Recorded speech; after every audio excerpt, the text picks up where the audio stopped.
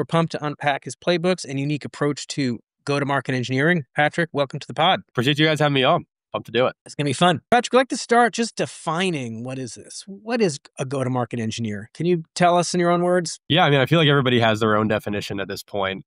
In my mind, a go-to-market engineer is somebody who has both highly technical ability in the tools required to run go-to-market systems, specifically automated go-to-market systems, as well as the general strategy and intuition of somebody who would be in a go-to-market leadership position, or at the very least, a more senior go-to-market role in the company. So somebody, in short, who knows all the tools associated with the GTM engineer world, but then also knows how to use them to actually get results, people or companies. It's all about the results. Show me the money.